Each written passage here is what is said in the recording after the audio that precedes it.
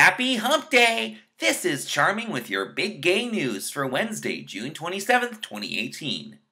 First up, LGBTQ Nation reports that Ivanka Trump donated $50,000 to a Texas church notorious for its anti-gay activism.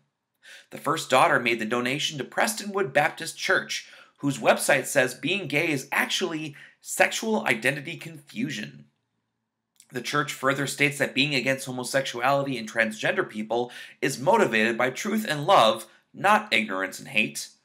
In other big gay news, Gay Star News reports that a Colorado politician is on track to becoming the first openly gay governor in American history.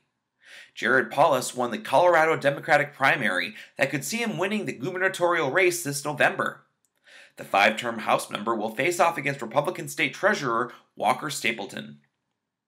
Finally, in big gay news, Science Alert reports that a pair of gay male swans have been forced out of an Austrian lake after they attacked humans to protect their nest.